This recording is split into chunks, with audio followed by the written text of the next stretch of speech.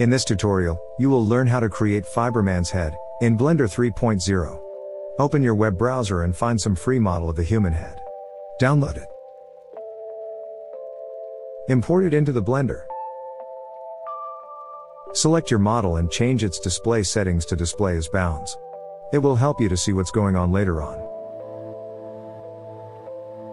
Go to the settings and make sure that Curve Extra Objects add-on is enabled. Now, press Shift+A and add a new bounce spline. Lower resolution value to 4. Increase bounces up to 20,000. Be careful, it can be very heavy for your computer. Set bevel radius to 0.0002. You can play with other settings until you get the desired look. Let's tweak some of the splines hanging around the head. Go to the viewport overlay settings and enable visibility for all curves handles. In edit mode, select some handles and press G to move them towards the center of the mesh. If you can't see what you are doing, first select some handles, then press Alt plus Shift plus C to hide overlays. To undo, simply press the Escape key. Yeah, it's not so easy to find some handles, but you will do it. Don't give up. Now it is time to create a nice environment. Open your web browser and go to the hdrmaps.com, download empty concrete hall HDRI map texture. Back in the Blender, switch to Shading Workspace, and to Edit World Nodes. With Node Wrangler add-on enabled, select Background Node and press Ctrl+T to add necessary nodes.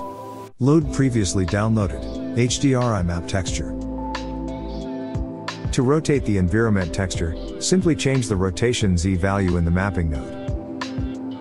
When you find a nice angle in the viewport, press Ctrl+Alt+0 on the numpad to position the camera. I like the tree map for reflections, but let's try to add some solid background, visible to the camera only. For this, add Mix Shader node. Duplicate background node and add light path node.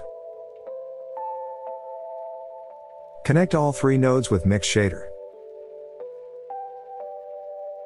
A solid background is very boring.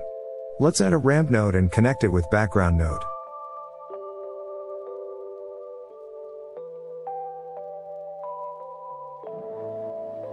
I have prepared some nice colors before. I think the red background harmonizes with dark reflective material pretty well. Use shortcut Ctrl+T to create mapping nodes. Delete texture node. In the texture coordinate node, switch to window. The mapping location should be -0.5 for X and Y. We are missing gradient node, so let's add it to our nodes. Change type of gradient to spherical. Now, you should see a nice, vignette-like background in the viewport. It's time to add some metallic material to our FiberMan's head. Set metallic to 1. Base color to something darker. And lower the roughness to 0.1. Something is wrong with my material, I can't see reflections. I will fix it later on. Let's delete the default point light and increase spline's resolution for viewport to 8 and the final rendering to 16. For the final rendering, it would be great to use the camera with a shallow depth of field.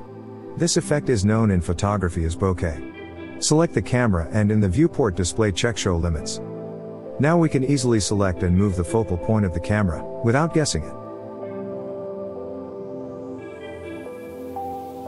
My shader is still messed up, but finally, I found what was a problem. I have changed the environment mapping scale by accident. Stupid me, wasted so much time tweaking my material, and the problem was somewhere else. Don't forget to turn off the head model for rendering too. I hope that you liked my short tutorial. You know what to do if you like it or not. Bye.